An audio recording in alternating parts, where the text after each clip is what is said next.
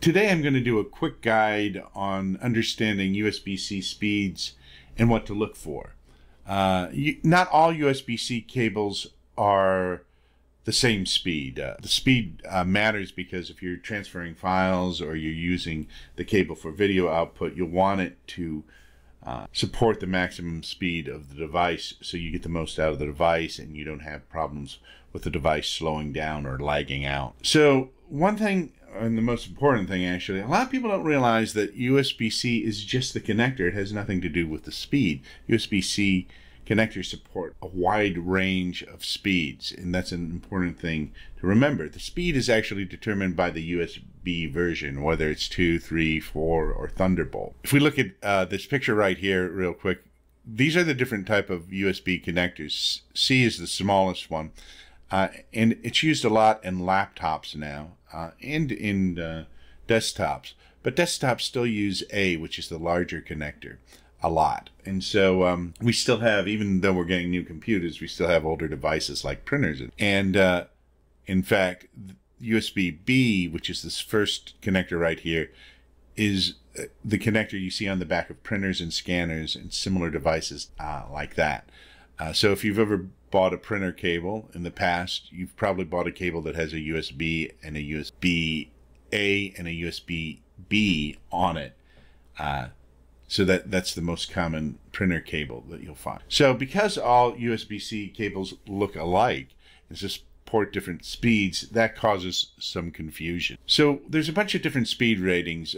We still actually use USB 2.0. We use those for keyboards and mice because they don't need as fast as speeds.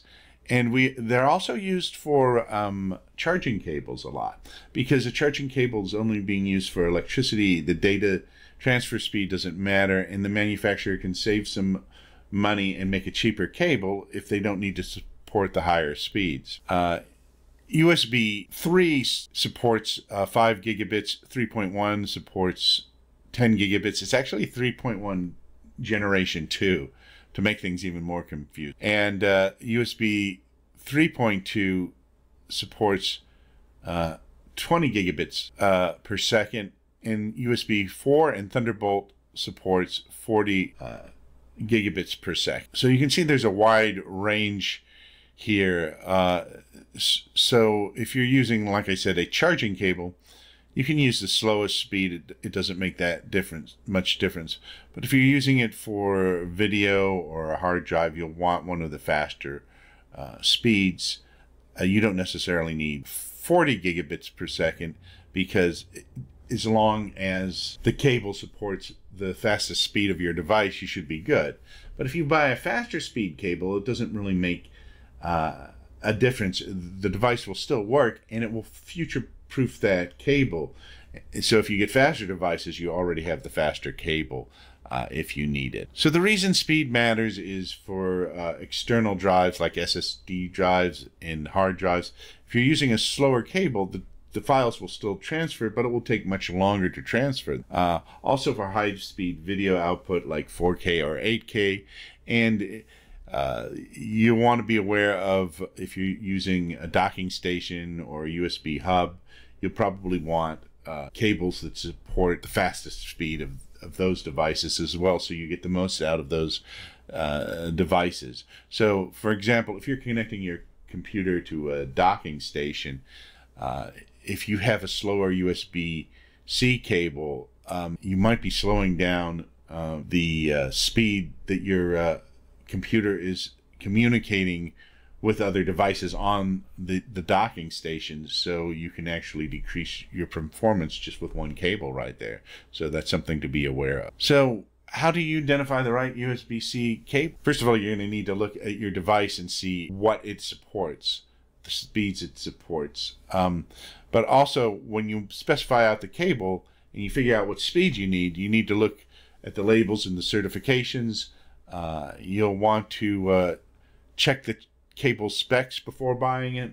So if you're buying on Amazon, it will usually tell you, even right in the title of the cable, how fast the cable is, or you may have to go into the description to look at it. And you want to avoid cheap and unlabeled cables.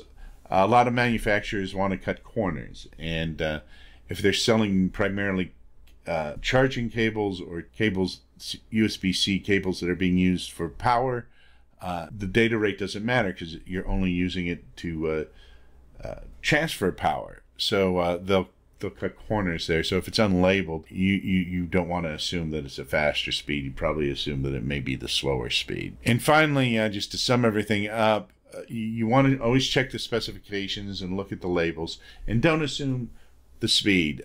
You want to get the speed for your application, but if it's faster, it doesn't matter. It's still going to support up to the speed of your device, and you can use that cable for future devices that may be faster. You don't want to spend a lot of money on a really high speed fancy cable if you're just using the cable for charging. But it's also something to remember that if you're using cheaper cables for charging, or cables primarily for charging, and you grab a cable off of a charger to use for data transfer, just be aware that it may not support the fastest speed of the device you're using. And so you may need to make sure you have the correct cable for the correct device.